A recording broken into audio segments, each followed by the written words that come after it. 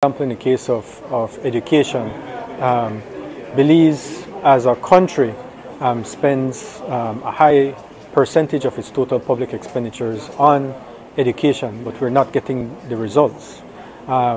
Consistent with the findings of the Millennium Challenge Corporation, what we're seeing is, notwithstanding the level of expenditures, the relative level of expenditures comparative to other countries in the region, the learning outcomes are certainly subpar, and that in part has to do with the low quality of education that is being given.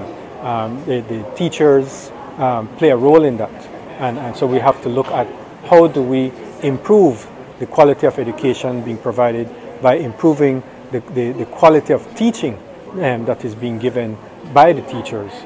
So that is something that comes out very clearly in the review, but also it comes out in the Millennium Challenge Corporation assessment as well. So that's something that we have to look very deeply into. How do we improve, how do we train teachers better, and how do we improve the quality of education in a way that addresses education, especially post-primary education, that meets labor market demands for the country. So that's